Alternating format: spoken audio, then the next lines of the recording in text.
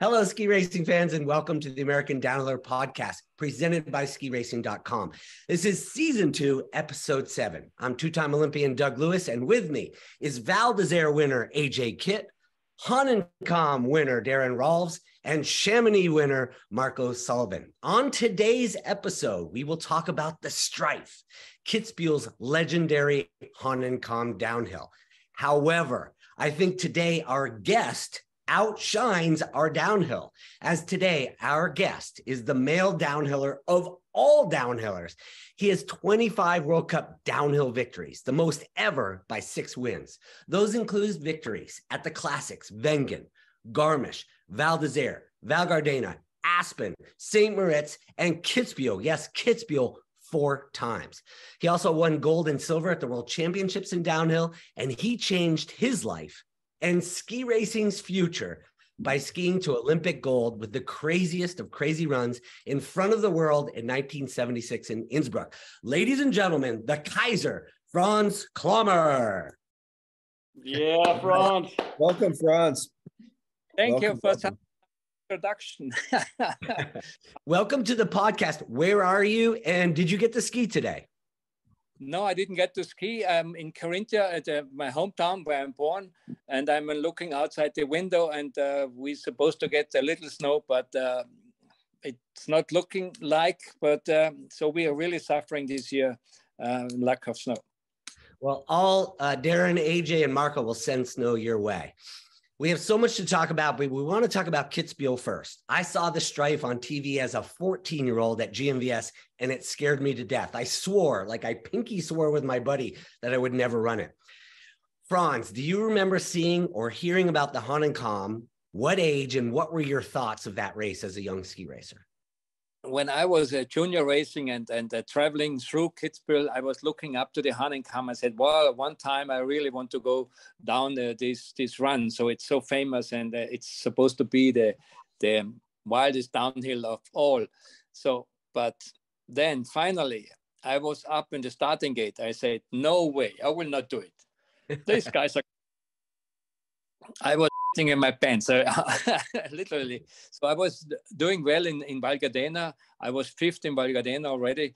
And then I stand there. I say, well, I'm not doing it. But then all other racers are skiing down. I say, well, if they can do it, I will do it too. So and then I went down. I thought, oh, it's actually not that bad. And it became immediately my, let's say, my best downhill, or the downhill I liked most.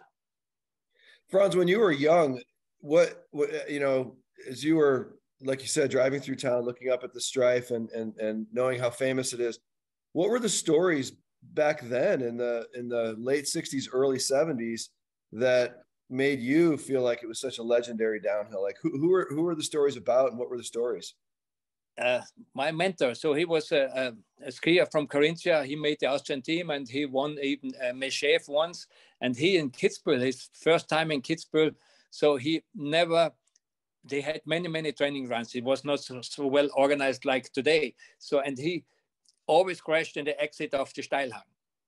The only one time he finished the race, he was 11th, so he came down, but he always crashed at the Steilhang. So I got a lot of story about this craziness about the Hannenkamm. And I was really looking forward to see it, but then I saw it and I said, well, that's really true.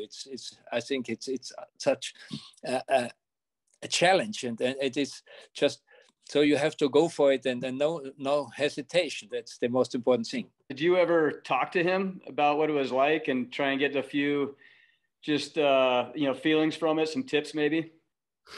Yeah, so he got me a lot, many tips, just how to become a downhiller, and the most important tip was how to survive the Austrian ski team. As a career, so I'm from a province of Austria. We are not known as the D skier, so it's Tyrol, Salzburg, and so we had a hard time to make the Austrian ski team. And so he gave me a lot of tips, and especially how to do downhill, how to prepare yourself for the downhill, and especially Kitzbuhel. So you have to concentrate even more and really attack the course, not hesitating. So that's what I really got from him. as you all know, it's just you're in the starting gate, and now you know it's the real thing. So you really have to go for it. So that's what I really learned. Especially it's in every downhill the same.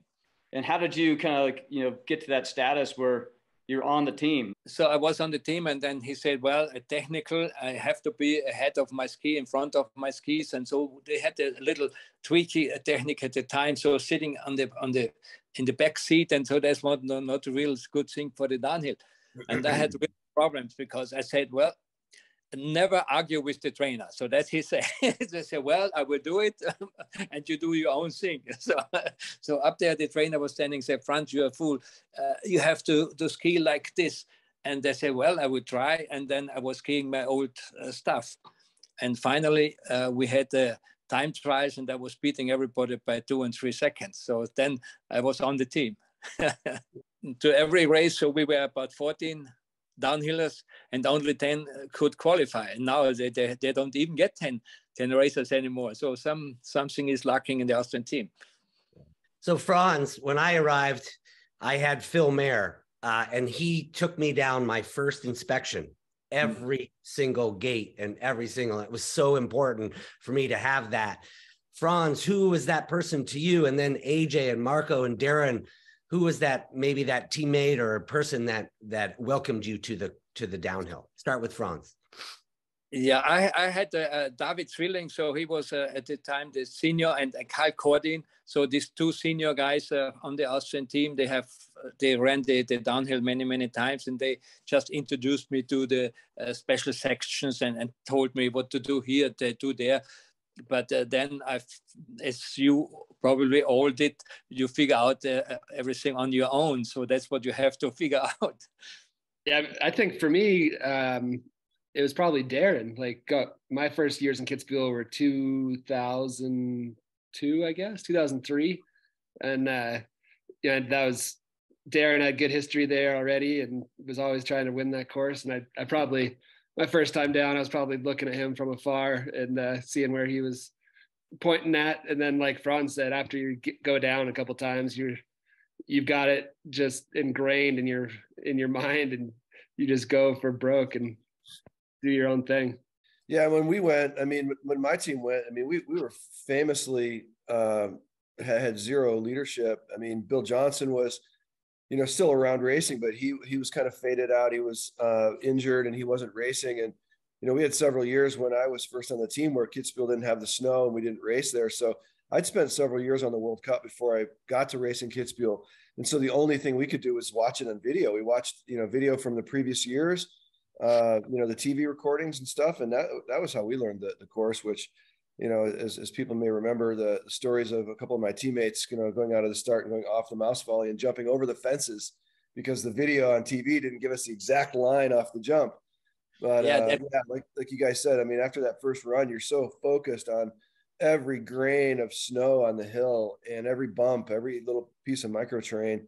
You never forget it. You learn it really quickly, and you learn where you need to focus and work on your speed and where you can let them run. Yeah, mouse volley is critical to have the right direction. So once you take off, it's too late. It's at every jump, but particularly Kitzbuhel taking the compression and speeding up there. Kind of how Marco used me. I used AJ, Ras, and Tommy, but AJ really stood out as the one that brought me under his wing a little bit and gave me a lot of like tips and downhill. Calculated risk, know where to push, where to kind of like be smart. But it really helps, to like pass that on. And I was never like forthcoming with all my information, but I was really willing to talk about it if somebody came up to me. Goldie just reached out to me this a couple of days ago about Wengen. So I gave him some like just a little run through of tactics I kind of like focused on and where to trim the line and hopefully that helps. Franz, do you still inspect the course every year? And how much do you think it's changed since you were racing? I mean, are the gates pretty much in the same places? No. It's much turnier. With this new equipment, they make it turnier, and they have so much man-made snow, especially the compression after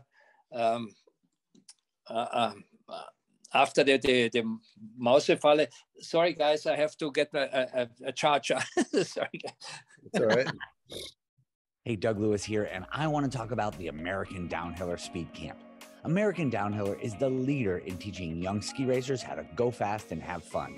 2023 will mark the 6th annual American Downhiller Speed Skills Camp in Mammoth Mountain. Our speed camp is coached exclusively by current and former World Cup racers and coaches who are passionate about helping the next generation of athletes achieve their dreams. We specifically focus on aerodynamics, jumping technique, speed tactics, and the mental training required to safely navigate Super G and downhill race courses. If you are a ski racer who wants to go fast, check out our website, AmericanDownhiller.com, for all specific camp dates. Are y'all charged up? Yeah. Sorry, I didn't want to do it from the phone, but my computer was, I had to I don't know. I think there's a good quality of a downhiller, just, like Franz, just not always focus on details. You're just keeping it loose and just like going with the flow. And that's why you're probably so fast on skis, Franz. You weren't always thinking little details. It's like, whatever, let's just get it on. And then all of a sudden it's like, oh man. Yeah, it's improvising, isn't it? So, I mean, that's what you have to do, especially in Kitzbuhel. So you have your line in your mind, but then everything is changing after the first turn. So you won it 4 times, 75, 76, and 77. And then in 84, as a 30-year-old, 31-year-old, which is very old. The first one you won by 1/100th of a second. The second one you won by over 2 seconds. The last one you were old. Do you have a favorite Hannenkamm win and why, Franz? It's the first one because I won Wengen by 3.5 seconds. The previous week. So I was the clear favorite, but and also I had to win and win the 5th downhill consecutive downhill. So to tie or to get even with Jean-Claude Killier and Roland Colombe. So and that was my first victory in Kitzbuhel. And then in last training on Friday, I crashed on the first training run. And I had the cut above my ski boot. And I couldn't, let's say, I couldn't even warm up in the morning. I couldn't make a turn. But I never get the injections. So I said, well, we just bandage the foot and then I will go. And on top, it was okay. But on the bottom, after the Hausbergkante, the left hander, so it was on the right foot, I couldn't bear the pain anymore, and I was going all the way down to the fence, and I barely made the last gate, and I still won it by 1/100. So that was a very special victory. 84 is special because I haven't won for 7 years, and my downhill I liked best, and I said, well, I cannot stop racing when I not win Kitzbuhel again, and I did it in 84. Yeah, so you talked about that string of 5 wins, but you went at one point in your career over the course of 2 seasons, you won like 10 or 11 races in a row, right? Yeah. I won all races in 75, which I finished. I lost my ski in Meshev. So, and all other races I won in 75. Amazing. That's total domination right there. Yeah. I had good equipment though, but I was still, I mean, we say also, it's not all about the arrow, it's the Indian. Yeah, it's the Indian. They have to run. Yeah. You got, I mean, no matter how fast your skis are, you got to be able to put them to use. So yeah, but if you see Phil Mayer, so Phil Mayer was on a very good slalom and shine slalom ski with K2s, but the downhill skis were not the best all the time. So with the right equipment, he could have won downhills as well. So you didn't want to give him a pair of your skis or what? No, I didn't give him a pair of skis. Erwin Stricker. So I don't know if you guys remember Erwin Stricker. So Italian guy. So he stole a ski of mine in Wengen. So we always put the skis up there for the second run, and at the lift, drag lift. And when I came up for the second run, my ski was gone. So, and later on, way later, Erwin Stricker confessed that he sent up a guy from Grindelwald by train to pick my skis. Then he was on, I don't know, some Italian no-name ski, and he just wanted to know how my ski was built and everything. So he didn't try and like mask it, like put some tape on there, paint, and use it for a race. He just wanted to kind of take a look to see. No, maybe he used it for the race too. I don't know. I don't even know if they had something on the bottom. But so that was a strange thing. So I'm up there. Where are my skis? Well, let's talk about the start and what it's like to stand in that start. And I raced when Klammer raced, when it was a wooden shack, and it was incredible. Daron, please, and Marco, please tell us about what it's like in this Red Bull house up there. But Franz, we'll start with you. What was it like for you to stand in that starting gate, and how did you get your mind ready to go down that first 30 seconds? For me, it was actually always very easy. I didn't have to concentrate a lot. So I walked in and always asked the trainers or the coaches or the physios up there with the radio to turn off the radio, because I didn't want to know anything to know what's going on the downhill. I will see it anyway when I get there. So, and then I will do something what's needed. So, and for me, it was easy. At least 10 seconds before the start, I was even talking to the starter and probably making a joke. And then when the beep came, I was just switched on the button and I was concentrated, and then I did the race. You know, it's funny. I saw that in the movie where everything got quiet. They did a really nice job of dramatizing, you know, all of that. And I was the same. I told my trainer, you know, as soon as I got my skis on and I was 3-4 guys left in front of me, I didn't want to hear anything. You know, I wanted to be in my own head. I knew my plan. You know, I didn't want to have any updates. And, you know, for me going in that start house, you know, the Hannenkamm was always so legendary, and being an American, you see it on television and all the things. And then of course we hear all the stories and everything. And I was so impressed with the history that is just that building, right? It's so old, and you go inside and there, you know, people are carving their names, you know, in there, you know, to be part of the Hannenkamm forever. And I always said I wasn't going to carve my name into that building until I won. And so I never got a chance to do it. And then for all these years, I didn't go back for like 20 years after I retired. And then I went back, I don't know, like 5 or 6 years ago. And now it's this big Red Bull house. And from the outside, it looks like the building's gone, but actually you go inside and it's there, right? They just huge. It's huge. And I was so excited to see that the old building is still there with all that history. I still need to carve my name in there at some point. So it's an amazing atmosphere. Yeah. Start atmosphere too. Like every other race, there's noise and people talking, and, you know, servicemen are talking and joking around, and athletes are talking and joking around. But at Kitzbuhel, it's almost dead silent. Everybody's so nervous and so focused that it's so quiet at the start area. The first 30 seconds are incredible. So you have to be focused on that, right? Oh my gosh. Yeah. I think the level of focus is so high. And like you said, everyone's just kind of silently thinking about it. I think for myself, I wasn't as calm as you guys made it sound. Like, you know, Franz and AJ make it sound pretty easy. And but I always I'd get in the start and I'd try and skate as hard as I could out of the start, just to set that tone of not being scared and being like really attacking, try and get in like 3 skates before that first gate.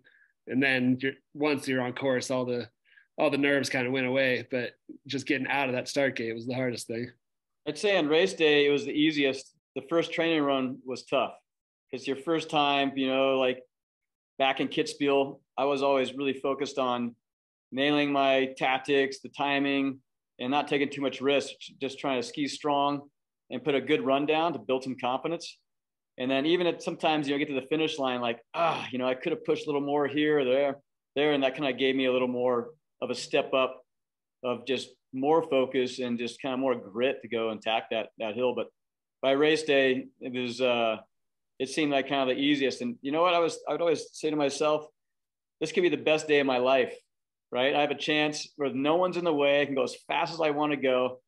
I could go just all in, and you know, this could be one of those just amazing like runs that would be the best of all time I've ever had. So that's kind of the way I looked at it, to take that approach. Franz, I mean, I'm sure you were kind of the same way. And when you know you're fast, it's an incredible feeling that you can be one of the contenders. Like there's so many great guys, but if you know you can do your best on that hill, it's going to be really competitive. That's a great feeling to have there. Yeah, but as you say, it was always important for me too. From the very first training run, go for it. Do a good run. Attack the course. Never sit back and just let it go. Just always go and concentrate on every run. So, and then you're easy in. I mean, it's never easy because it's in the race. But I was pretty much the same. I always like to go for it, and that's the most important thing in Kitzbuhel. Doug Lewis here. If you are a U12, U14, or U16, Elite Team fitness camps are for you. This is not your average fitness camp, as we teach the vital skills of sports psychology and sports nutrition, along with tough, challenging workouts. You will leave camp with more power, strength, and agility, with a deeper understanding about nutrition, and with the mental skills of confidence, focus, and pushing limits, which will take you to the next level. Over our 30 years, we have coached Olympic champions, World Cup stars, NCAA champions, including U.S. ski teamers Michaela Schifrin, Lauren Masuga, Alice Merriweather, Jimmy Krupka, Grace Henderson, and Sammy Worthington. And finally, although we push our limits to the edge, we have a ton of fun. We are holding 2 week-long sessions this July at the Killington Mountain School. Find all the info at eliteteam.com. Guys, I have a funny story about a training run in Kitzbuhel. So Ken Reed, I was going down the Mausefalle landing, and I lost one ski. And I said, oh, shit. So I cannot stand this compression down there. So I will sit down and run into the hay bales. And then Ken Reed, 30 seconds later, come down and sit down and really crashes big and was coming towards me. And then he landed in front of me and over me over the fence into the deep snow. And then I got up and I said, Ken, are you okay? So Ken said, what are you doing here? I said, well, that's my place. I was here first. Come on. Crazy. I have a story as well as for training, and it was probably a growing moment for a lot of people. So back when I raced with Franz, you could train 14 people because you could race 10. So we would train and have the last training run as a qualifier. So we had 14 in the lineup one day, and Bill Johnson went down, then I went down. So we had 2 out of the 14 make it. And then we had 2 crashes. Then, I don't know, Andy Lund made it. And then we had 2 more crashes. At one point we were 5 people down, or 3 people down, and 5 people had crashed. So 8 had gone down, and we still had 6 to go. And those 6 racers grabbed their skis and just walked to the gondola, to the tram back then, and went down. And I don't blame them for it at all. It was probably the best decision they ever made, was to walk away from that course, because as you said, you have to stand in that starting gate and be ready to attack that course more than it's going to attack you. And if you're not ready for that, you're going to get hurt. All right. So we have to describe, Franz, you're really good at describing it. Can you describe the Steilhang, which we call the basketball turn, which is the last part of the top 30 seconds that takes you onto the road? What is that like to ski? So in Kitzbuhel, there are 3 really crucial turns. It's the exit of the Steilhang, and then the entrance of the behind the Seidelalm, and the Hausberger, of course, the traverse. But for me, it was always critical just to carry the whole speed. You come down there and always took quite a wide line and get on your ski and ski the hell out of it. Get on your outside ski and just go on your ski and then ride this little pump and just take all the speed you can. So do you need it very badly for the next 40 seconds. Daron, did you always hit that right, or do you just take what you got when you got there?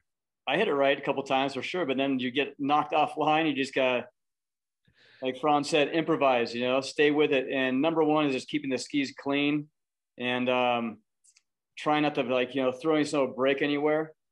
But to me, I'll add one more spot, which is really important, and it's Lerkenschuss. And that left foot off that bank is so critical to take that speed, down that pitch and have enough, speed to carry into Hausberg Conte. And there is a little lull after style hung, and my goal was to try and come on the flats after style hung with the fastest speed. That was kind of one of the goals I had a target for. So what I needed to do to get that, it was really important. But I think just overall, I mean, what makes it so exciting is the first 26 seconds and the last 26 seconds, you know, the start and finish there. And you have to like make sure you have a lot of air in the lungs, kind of rebuild back up for Hausberg-Conte, because you come off that.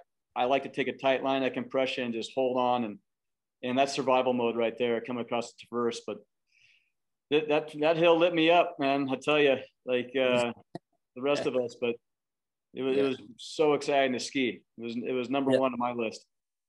Yeah, for me too. But Daron, the Lerchenschuss, the right hander and the Lerchenschuss, that's so crucial, because if you don't get it, you have no speed toward the Hausberg-Kante, and this is underestimated by many racers. I think you win the race up. Of course, you have to be by the fastest, but in the middle, if you miss that, so you are gonna, even though if you ski fast on the bottom. That's true. I think one of the best feelings too on that course was actually coming off sideloam when it was a big jump, right? You land in the compression, you gotta like switch kind of over that roller, and you go into that right footer as you come into Lerchenschuss. And I think that flow there, and just having the air element and like the power you can generate out of that right foot, that was kind of like my most exciting, kind of like fun, I guess, feeling I had on that hill. The other parts they're pretty tough. You know? Yeah, we raced a little bit different line. So we didn't go over this jump at the sideline. So we came on the bottom and very fast with no turn. So it's very difficult to get it right. So if you go straight toward the turn, it's always difficult to get the timing right for the next turn. If you come out of a turn, it's easier to find to initiate the turn, in my opinion.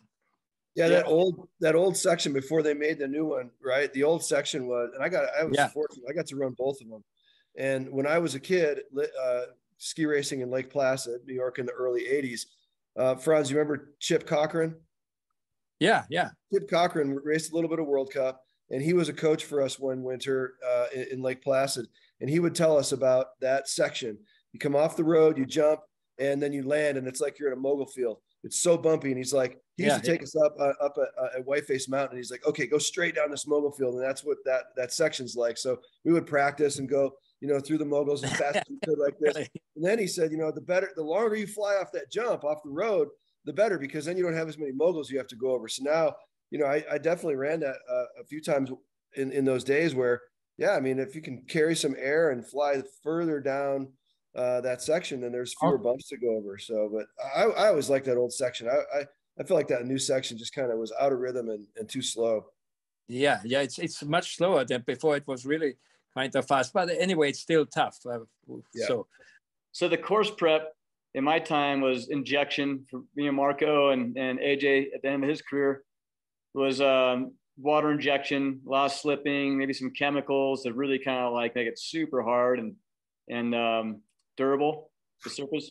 But back in your time, Franz, like in the 70s and early 80s, like it was much rougher, it looked like, and had more variable conditions with snow, which probably made it harder to ski. But way less snow, and then they let it run it in, and they were foot backing the course. And on the first training run, usually it was very, very rough, because they couldn't feel all the footprints, and it was tough. And throughout the training runs, it gets smoother and smoother. Yeah, I've been there in the summertime, and I've been up there with cows all over the hill. So there's holes that are 2 feet deep just from the cows all summer long on that hill. So it's already rough, Yeah, with little snow. So this little bumps, you don't have these little bumps nowadays anymore. So that's the big difference. Yeah, I think with all the man-made snow, because there was no man-made snow back then, and you're there's just shoveling snow out of the woods, probably trying to throw it on all the footprints right everywhere. But it was. I think your era of downhill racing was the most exciting time to watch ski racing, because it was like true downhilling, right? Just surviving. It was, I mean, we didn't have netting in the beginning. So we're just hay bales, sometimes nothing. But if you grow up with this, so you get used to it. You know it is dangerous. You need a lot of guts. So guys who were daring skied faster, and the other guys skied slower. That's as simple as that. Franz, did you have any like major injuries in your career? I had one big injury. I mean, I blew my knee in Lake Louise. A very simple fall. I caught the ski, and it was a soft snow, and the binding didn't release, and I was turning around the ski until my knee popped. So that was my only major injury, luckily. And some concussions, of course. I mean, if you go down, you always have something a little bit. Yeah. Franz, who were your, I mean, you set the tone so much. That run in 1976 at the Olympics set the tone for so many ski racers. I can tell you, for me, for sure, I was 8 years old. I remember watching that on television, and I remember saying to myself, I want to be that guy. I want to do what he does. You know, we skied around after that. I remember we were like pretending we were Franz Klammer. You know, we had this thing where we'd have one leg up and one leg down and go over the jumps, because we probably had a jump like that in the race, and we were doing our Klammer, right, as little 10-year-old kids. But when you came into the sport, maybe into the World Cup, who were your heroes? Who were the ski racers that you looked up to at the time? Of course, my first hero was Tony Seiler. And then Egon Zimmermann. So he won the Olympics 64 in Innsbruck. And Karl Schranz. So he was the leading guy in Austria when I started to race. So, and then he retired 72. So we were looking up to these guys. Absolutely. Did you have a chance to race against some of these guys? No. Schranz just finished. So he was disqualified at the Olympics, and then he retired.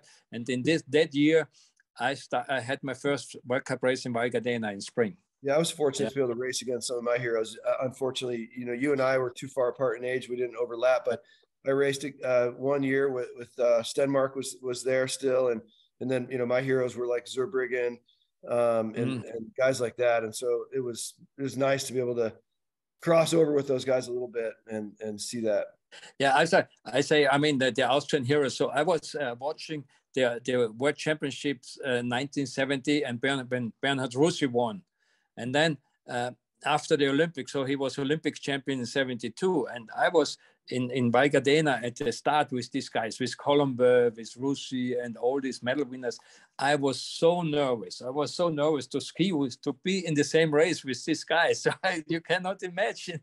So, but that was a thrill. That was, I clearly can remember how it was when I met these top skiers. Yeah, no, it's great. It's great to stand next to your heroes and look at them in a different light. My first victory in Val d'Isère, I was on the podium with Leonard Stock, and this was in 91, and he was the 1980 Olympic champion. So yeah. I hope this doesn't make you feel old, Franz, but of course, I was 12 when you won your medal, and you inspired me to be a downhiller. And then in 1985, when I won my medal, a bronze, they bring up the top 6 at the World Championships, and who was 5th place? It was Franz Klammer. So I was looking down on my hero. Unbelievable. Changed my life. So thanks for going just a little bit slower than me. I didn't intend to, but you are welcome. It inspired me. So talk about your teammates. Was it a tight group, or, you know, what we hear of the Austrians is everybody's fighting each other? Talk about what your teammates did for you and describe your team when you were on World Cup. No, we had a really, really good atmosphere in our team. So because Chrisman, Balcher, and all these guys, we all came together from European Cup or from FIS races. And there was only Tritcher, Twilling, so these old guys, and Cordin. And they really took us. So it was easy for us. So they showed us a lot of how to do, especially in training. And so we could train with them. And we had a very, very good atmosphere. So we did a lot of many things besides skiing, besides training together. And so, and it went almost through all the whole career. So we really got along very nicely, and everybody was happy for everybody. So so we had a really good camaraderie. So, and that's and some friendship. So like Werner is still a very good friend of mine, even though so he put on some weight. Yeah, but I think this is very important. If you have not a good atmosphere in the team, and if you have some quarrels, and these guys cannot talk to these guys, and so there are two groups building up. So this is very bad. So it's not good. It is a individual sport, but on the other hand, as you Americans, exactly, because you're such a long time on the road together. So if the atmosphere, if the how do you call it, the thing it's not right, so then the performance is also lacking. Yeah, but we as Americans, our American team, it was not just teammates but coaches. Like we had a really cohesive group that worked super well together, and we had all tons of respect for each other. So it was expanded outside just the athlete, group. With our service guys and our coaches, we traveled a lot together. We were always on the road, and I think that's like just having that that dynamic of a strong team, just focus and just knowing everybody's doing their job 100% to have success. I think it goes a long ways. Yeah, I think you guys agree with me. So if the chemic is not right in the team, so the performance is not really top. Hey, Doug Lewis here. If you've ever dreamed of traveling to Wengen or Kitzbuhel to watch the classic World Cup downhills, then the ADL Ski Club is for you. Their small group trips are geared for passionate skiers and race fans. They take you to the heart of ski racing's biggest races at the Lauberhorn, Hannenkamm, and Night Slalom in Schladming. This year, American downhiller AJ Kidd is leading the group to Kitzbuhel, and they have a ton of special access to the races, parties, and athletes that make this World Cup unique among all professional sports. Even though this year's trips are both sold out, right now is the perfect time to get your name on the list for next year's trips. Visit adlskiclub.com. That's adlskiclub.com and reach out to them to secure your spot. Rumor has it that I might even be joining them for one of these trips soon. We always kind of like to hate the Austrians. We liked you, Franz, but you were a team that inspired us. Did you have a team or a group of racers that you always wanted to beat that inspired you, that like, we don't like the Swiss or we don't like the whoever? Not really. So I got along very nicely with Rusi and with everyone. So even though inspecting the course, so we were talking about what do you do here, not only to the Austrian, but also when Bernhard came up or even Colombe said, what do you do here? How do you take this turn? So we were talking about this, we're exchanging experience and so on. So we didn't have any problem. So there are some racers we didn't like that much, but in general it was okay. like Peter Müller was pretty tough guy, but but still okay. Yeah, I don't think if you went up to Mueller and asked him what the line was, I don't think he'd really help you out much. Yeah, no, not at all. Yeah, that's true. Which racers do you like to watch now that really embody like the true downhill spirit? I watch almost every ski race if I have time. I watch women's races. I watch slaloms. I watch. Did you ever see the last giant slalom in Adelboden with Odermatt Racing? Have you seen that? Yeah, that was amazing. Unbelievable. What a spectacular race that was, huh? Or run was. So it really inspires me. So I love watching ski races. Of course, downhill is my favorite, but also every race, because I'm interested and I see how they perform and how it is. I think it's very difficult nowadays to win races, especially in downhill, because you don't have parts where you really can gain a lot of time. So it's a grinding from top to bottom. It's a different type of racing now. What do you think it is about Odermatt that makes him so good? I mean, that guy, every day he gets in the starting gate, he can win in pretty much every discipline. And he's so dominant in the, you know, so GS Super G downhill, and he's young. I mean, what gives him that ability? It's confidence. It's absolutely confidence. He knows he can beat everybody. And if you have this in your mind, so you look around in the starting gate, if you're on top of, like I was in 75, and you look around the other guys and say, well, there's nobody here who can beat you. And if you have this mindset, so it's easier to race. So and of course you have to take risk. You cannot do like a training run. So you really have to go, let's say, if training is 100%, I like to say, then the race must be 120%. Then you're able to win. And he's taking risk, and he's absolutely driving with so much confidence, and he's always ahead of his skis. So I think that makes the difference. I think it's just a matter of time when he starts winning downhills. I think it will be sooner than later. For sure. I think we all have that respect, but we all had that a little bit of ego as a youngster to not back down and to know we could do it. Franz, do you think that's something you're born with, to always push your limits, or did you learn that?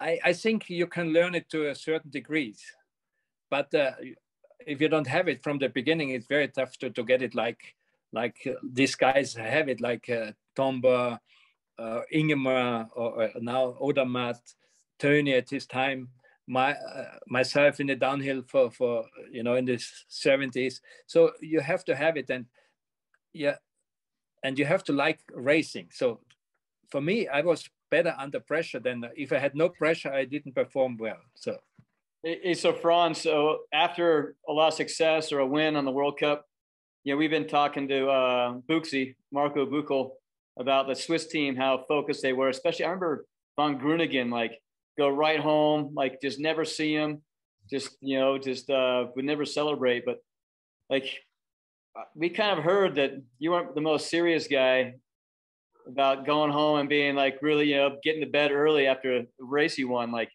You got out there and enjoyed your time with your friends and your team. And what was the biggest party that you had after a downhill success? Oh, Wengen was always big at the Carousel, and then Kitzbuhel, of course, at the Londoner. So that's huge. In the old Londoner with Andy Mill and Carl Anderson. So that was a lot of fun. But I think you have to. So you're under tension for such a long time. Let's say from Tuesday till Saturday, and then finally you're done with the race. So you have to let it go and just get rid of the tension party and then concentrate for the next race. So that was my approach to the whole situation. Yeah, and you're celebrating that you're still alive too after coming down the Streif. After one hell of a ride. I felt the same way. It's it was so special. I wanted to share that. I had two big kind of moments for me on tour, and it was Beaver Creek at the Coyote and Kitzbuhel at the Londoner. Yeah, the Londoner. Then you try and be a little more serious the rest of the season, so you don't, because it takes it out of you too. It's a long week, and I end up always getting sick. Getting a cold because you're tapped out with energy, but you go all night until 6 in the morning, and you walk home and just take a shower with your clothes on and try and get some sleep while the slalom guys are racing.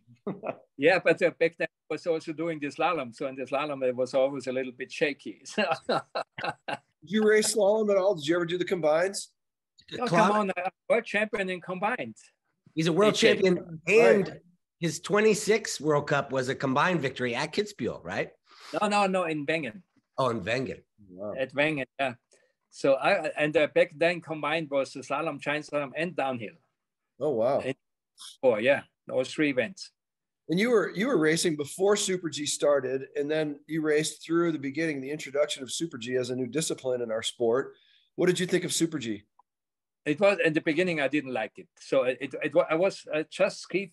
I think they had 2 Super Gs at the time, and I skied once, and it was very close to a giant slalom. The giant slalom was much wider in the beginning, when I came to the World Cup, and then it was getting narrower and narrower and narrower, the gates. Like Tönje was very good in slalom, and Stenmark was good in slalom. And so the trainer always set very narrow courses. And then they introduced the Super G. It's supposed to be, I think, between giant slalom and downhill. But the first Super Gs were like a bigger giant slalom. So that's why I didn't like it. Let's talk about equipment changes from 1975, beginning of your career, to 1985. What was the biggest changes in equipment for you that you had to adapt? Not much. The side cut stayed the same. So it's just they just worked on the grind of the base, you know, the grinding and the waxing changed, but the side cut and preparing of the skis were exactly the same. So later on in the early 90s, they started to change, like Val d'Isère, for these special downhills, they made special skis. They were with more side cut. But before, we always used the same thing. There was not much new things at our time. It's funny you mentioned Val d'Isère and the changing equipment. That happened right. I mean, my career spanned the old equipment to the new equipment. And I remember the first time I met you, Franz, it was at the 92 Olympics. And it was a downhill training day. And I was out taking a few extra laps trying to learn how to turn these new skis that they did build just for this race because it was extra turny. And I was standing in the bottom of the tram looking up the mountain at the Olympic downhill course that came down right under the tram. I was leaning on my poles, looking like this. And from behind me, I heard this kind of snarky comment in a deep Austrian accent. Kit, I did not know you could turn like that. And I was turning around to give this person an earful about, you know, how they've changed the sport because it's too turny and all that. And it's you. And it was the first time we met. And I decided instead of telling you how I really thought, I just said, yes, sir. Yes, sir. You're right, sir. I'm doing the best I can. But that was funny. And I don't know, we think we took a ride up in the tram and talked about the downhill course, but that was a big change in the sport took place throughout those years, not just with the equipment, but then the way they set courses. Yeah. So it's much turnier due to the equipment, due to the man-made snow, and due to the equipment. So they had to change, make it much turnier. So our side cut was a 64-meter radius. Our skis were on, and now they race on 48-meter radius, and our giant slalom ski was 48-meter radius. So it's actually they measured it back then. Yeah, they measured that. So they still go back and then they see it's a 64-meter radius. Yeah. No wonder I had such a hard time. Was there a venue or a race that you didn't win that you still think about, or is there something that you didn't get in your career that you think about? I hated easy downhills. I always liked tough, strong downhills. So, and if it's easy, we skied once in Pralou. It was, and one in Heavenly. That was an uphill. It was not a downhill. So on the other side, I think it was on the Nevada side, very easy. So, and I didn't like that kind of downhill. So I really liked it tough and rough and bumpy and icy. So that was my terrain. Jumping was not so my thing, but making tough turns, that was my thing. Wend produces a sophisticated line of ski and snowboard waxes for use by skiers, riders, racers, and shops. The current Wend snow wax formulations have come from over 50 years of progressive blend reformulation and on-slope and in-lab testing. This has been in conjunction with the feedback of some of the world's top ski and snowboard athletes. Athletes who know real speed, like Kitzbuhel champ Daron Rolfs and 2019 Birds of Prey GS champion Tommy Ford. Wend no longer sells any products containing fluorocarbon compounds and instead utilizes natural, plant-derived and/or biodegradable additives that substantially increase the overall eco-friendliness of the Wend Snow Wax product line. Give Wend a follow on Instagram at Wend Waxworks and purchase your Wend products at wendperformance.com. And don't forget to use the code ADH20 for 20% off your purchase. Yeah, we know there's Klammer style, flying off jumps, just like in the air. Well, talking about the movie, Chasing the Line. I was one of your stunt doubles there, trying to reenact some of the action you put down on that hill in Eagles, above Innsbruck, Austria. But they kept saying, "Okay, remember, you're going Klammer style. You must get out of control and fly off the jump like that." And that was kind of a challenge to get in those positions, man. Yeah, I can imagine. But one jump, which is in the movie, you did a very, very good job on that. So I could see myself. So just flying through the air like this. Yeah, nice. Yeah. But going back to that, just that thought, that race. So I'm wearing the shirt, 1 minute, 45 seconds, 73 100s. Marco, do you know what this is? Yeah, I know. It's my Marco's shaking his head. AJ? Was that the time? Yeah, that's 1:45.73. Yeah. That's Klammer's winning time right there from that race. That's in my collection. 1976 Olympic downhill win. Oh, really? Wow, guys. I'm impressed. Talk about this movie, Chasing the Line. You can see it. We'll put some information on this podcast about how you can see it in the next year. But how many movies have been done on you, and what was it like to be involved with this movie, Chasing the Line, Franz? There has been one movie. I did it with some Polish cameraman. And it was a very interesting thing. It was skiing scenes with Franz Klammer, but I only skied once. We did only crazy stuff, like swimming in a pool with downhill suit on and all sorts of things in black and white. And then, so they came up with the idea to make a film about my skiing career. And I never was very, very happy with the script.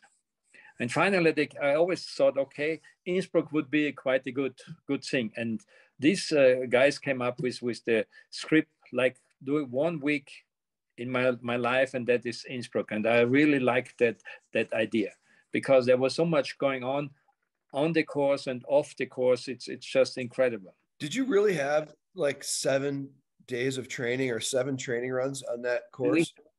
7 training runs. I couldn't stand it anymore. It was just way too many. And back then, we didn't dare to say, well, I'm not racing this training run. So we had to. You have to go. And just to be, just to say, I was never happy with the run on the course. I never could find the right line, even though I won the pre-Olympics. In 75, I won the race on the Pachakova. But then in the race, I was never satisfied in training, with especially this big right-hander before the last part of the downhill. So I couldn't nail it. I couldn't do it. So it was getting worse and worse by every run. Well, what was the difference maker then for the race run? The difference maker was I was coming toward this part shortly after in intermediate time, and I said, I have to do something, otherwise I will not win that race. So, and I went all the way up to the fence, that close. And then I didn't even inspect up there. So I was always taking a very tight line, and it didn't work. So what the hell, do something and go up to the fence, and boom, and the timing was absolutely perfect. And probably it's one of my best turns I ever made. Well, the movie will have us believe that it's because your girlfriend showed up and you got a little loving the night before the Olympic downhill. Is that true? Yeah, it's looking you up, but that's a Hollywood style. Yeah, I love it. That is Klammer style right there too. Yeah. Hey, Franz, did you feel like that? You said you're going to try something new, but did you feel like that would have been a difference, like with more speed, if you got that close to the fence line? So I made some mistakes on the upper part. Sometimes I went too straight, and as you know, if you really want to do it right, and you put too much effort in, and you do something wrong, and I was sometimes offline. And then I said, well, and now I have to as I said before, to improvise. That was one of my strengths in downhill racing, and say, okay, let's do something different and see what the outcome is. And so, but if you do that, you have to stick to it. You cannot start to hesitate. And so, no, not really. So make a decision in a split second and then do it. Yeah, and that was I think the decider of the downhill. Yeah. I know sometimes you're fast, or sometimes you think you're slow. What were you feeling during that run, and did you think it was enough? Upper part, I thought it's okay, but it wasn't great. It didn't feel that great. But then I really came on the lower part, and I felt this coming out, this close to these hay bills, and this using every bump and accelerating, and there's especially the Johannes Weg there, this jump into the finish line. So that was a real flow. I think that was a very, very good part of this downhill, or the best parts, let's say. And then when I was in the finish, I wasn't convinced that I won it. But then I looked at the crowd and they went crazy. So that's why, okay, then I lifted up my arms. You know what I love about back in that day too? There was like less security. You know, I mean, the fans can be really close to you. And it looked like you had your teammates and some other competitors that came up to you, but it seemed like you're just swarmed by the crowd and just, you're the pride of Austria right there. And that to me just gave me chills. It gave me chills when I was on the podium in third place in Kitzbuhel with Hermann Maier coming up, and just like that energy from, his countrymen. It was just, unbelievable. I couldn't imagine what it was like for you. It would have melted me. Yeah, it's so much action going on. But if you win it, it's okay. You let it happen. But everybody wants to have a piece of you. So, and then they said, Austrian TV said, "Oh, Klammer first, let's hear." And then Russi came up, and with such a sincere congratulations. So that was a very, very big moment for me. That Russi just lost the gold medal, and he came up to me, and I got a big hug from Bernhard. So that really meant a lot to me. But as you know, Austria is it's crazy about skiing, and still is. And that's it's a good feeling to have it, and to know that everybody is actually part of Austrian ski racing. Well, yeah, you say everybody, but I mean, I think it showed it like this in the movie, and I'm sure it was very true. But like the whole country came to a complete stop for that race and sat down and watched your run on television. And I'm sure the pride that you gave to your country. And not only that, but then the inspiration that you gave to generations of people like myself and Louis to come in and try to emulate what you did. To this day, people ask me, what was your inspiration as a kid? And I'll tell them to run in 76. And that's probably the most popular answer for most ski racers, that they saw, your run and they wanted to do what you did. It was incredible. It makes me very proud that I could inspire so many young kids. But if you say, so in Vienna, for instance, the capital of Austria, there were no cars on the road. The kids had free in school, so everybody could watch. The whole country was in front of the TV and watching it. You don't think about this when you're on the starting gate, as you know. So I was a little bit struggling when Russi was so fast. I said, well, I cannot beat this guy. And so I was going up and down. But then when I walked into the starting gate and was putting over my poles over the bar, and it sounds cocky, but I said, I knew I was going to win that race. Yeah. We win that race. Not maybe, I will win the race, I think. And it's about the mindset, what you have to have. I do want to talk about this week's Kitzbuhel race and Austrians and the pressure on the Austrians. You just talked about the positivity and you were drawing from the crowd, but is there also a lot of pressure being an Austrian in Kitzbuhel and having to win? Of course, it's the best downhill in the world. We all agree, I think. And then it's in Austria, and the Austrian, they have to win. So Austria puts an extra pressure on you. And especially this year, so it was the last year's Matthias Meyer just retired. So we only have actually 2 downhill racers, or maybe 3 at the moment. And this is not really good for Austria. And the Swiss are very, very strong. Norwegians are very, very strong. So it will be a very tall task for Austrians to do. I think they will do well, but to win the race, as you know, it's always a different story. Franz, you brought up Matthias Meyer, and that was one of the questions I had. I wanted to ask you.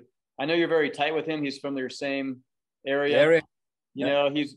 I've asked you before who's your favorite kind of young gun Austrian over the years, and it's been Matthias Meyer. Were you involved in any, conversation with him leading up to his decision in Bormio, or was that a shock to you as well? No, it was a shock. I mean, it's a big surprise because he did well in the races in Lake Louise and in Beaver Creek and in Gardena. So I think it was a big surprise that he announced his retirement. But it's a strange. I did pretty much the same when I retired. I was getting up in the morning in Aspen, 1985. And I didn't know that I will retire that day. I was warming up like normal and just doing my whole routine. And then I was going into the starting corral. And then I looked around and said, well, it's not the right place to be in anymore. So I went down, not very well, and quit. So it was pretty much the same. And I always wanted to finish my career like that. So, and I was quite happy, and that's why I can understand his decision very well. All right, we're about to make our picks, but I just wanted to follow along with that. So, Franz, as you know, once an athlete makes the first seed, you become part of the ultimate downhiller group. And Aspen 1985 was my first race in the first seed. And on that morning of the first inspection, one by one, the rest of the first seed came up to me and congratulated me about making the first seed. And you were the first racer. I think everybody was waiting for you, but you were the first racer to come up and say, congratulations, Louis, on making the first seed at that Aspen race in 1985. So it still gives me chills that they waited for you, the Kaiser, to start this annual ritual. So it was amazing. The ADL Ski Club is proud to be the exclusive U.S. promoter for the Franz Klammer movie, Chasing the Line. The movie takes you back to 1976 and focuses on the few fateful days that culminated in Klammer's wild and crazy run that secured his victory at the 1976 Olympics and his place in history as the Kaiser of downhill.